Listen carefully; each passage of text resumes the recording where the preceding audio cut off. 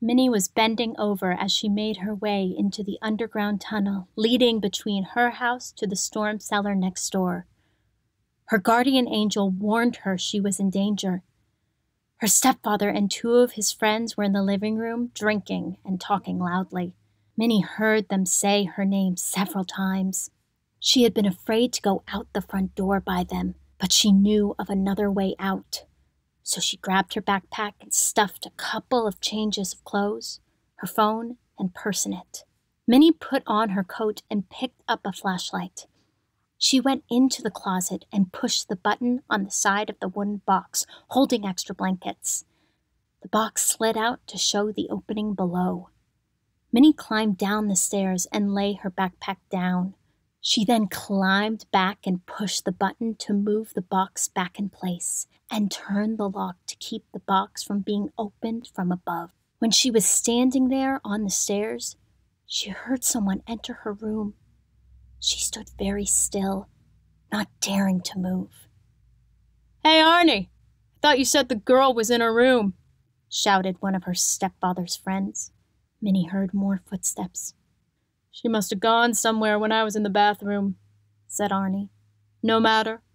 We'll catch her when she comes back." "Yeah, okay," said his friend.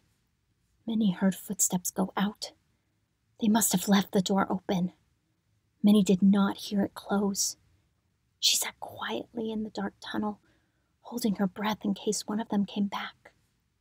The tunnel had been dug 10 years before by her brother and his friends, Sandy and Sal Mays. The boys had dug the tunnel and built the storm shelters during the summer while they were out of school. Bobby had made her promise not to tell anyone about the tunnel.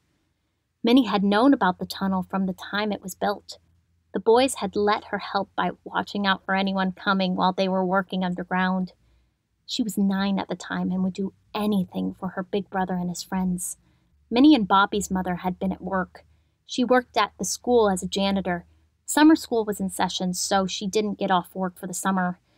She was glad for the paycheck.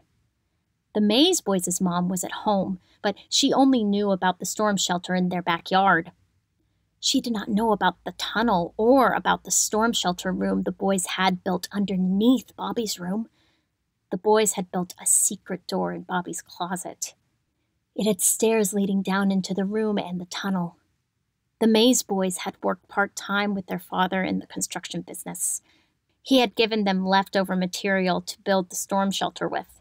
He had not known that they were building one for Bobby, too. The tunnel was hidden from view. The boys had built a hidden door in the side of the Mays storm shelter so their mother or father would not see the tunnel when they came to build the storm shelter.